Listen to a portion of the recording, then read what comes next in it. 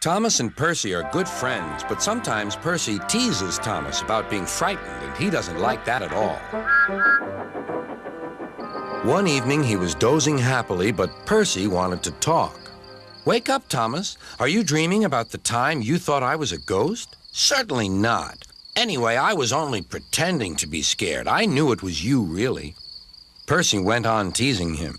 "I hope the guard leaves the light on for you tonight." "Why?" asked Thomas. "I quite like the dark." "Oh, really?" exclaimed Percy. "I am surprised. I always thought you were afraid of the dark. I wonder why." Thomas decided to say nothing and went to sleep instead. Next day, Sir Topham Hatt came to see him. "I would like you to go to the harbor tonight. You have to collect something rather unusual."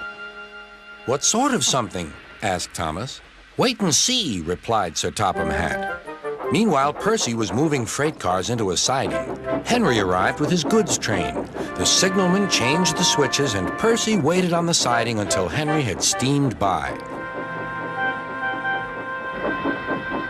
Then there was trouble. "The switches are jammed," called the signalman. "I can't switch them back for Percy. The workmen will have to mend them in the morning. It's too late now." Said Percy's driver. "I'm sorry, Percy, but you'll have to stay here for the night." "Where are you going?" asked Percy. "Home for tea," replied the fireman. Percy was speechless. He watched as the other engines went home to the shed. Nighttime came, and Percy began to feel very lonely. "Oh, dear," he murmured. "It's very dark." Oh, what's that?" It was only an owl, but Percy didn't realize this. "Oh, I wish Thomas were here too," he sighed. Thomas was waiting for his mysterious load at the harbor. Suddenly, there it was. "Cinders and ashes," cried Thomas. "It's a dragon." "Don't worry," laughed his driver. "This dragon is made of paper. It's for the carnival tomorrow." Workmen lifted the dragon onto Thomas's low loader and put lights all round it for protection. Then Thomas set off into the misty night.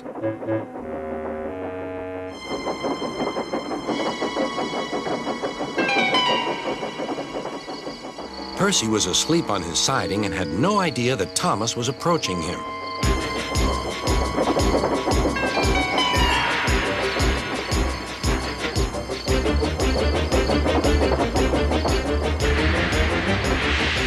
Percy woke up with a start. "Help!" cried Percy. "I'm not going to open my eyes until my driver comes." Next morning, the switches were mended and Percy puffed back to the junction. Gordon was just about to leave with the express. "You'll never guess what I saw last night." Gordon was in no mood for puzzles. "I'm a busy engine. I don't have time for your games."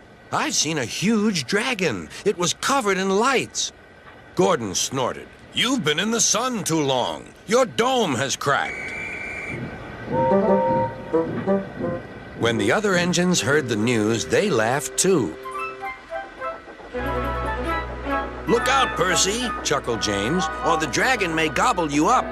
"No one believes me," huffed Percy. Maybe I did imagine the dragon after all. But Percy soon found out that he hadn't. "Help! Save me!" cried Percy. "It's all right," whistled Thomas, and he explained about the carnival. "By the way, how was your night out?" Percy decided to tell Thomas the truth. "Well, Percy," said Thomas, "maybe we do get scared sometimes, but if we're not afraid to tell each other, then that means we're quite brave, too."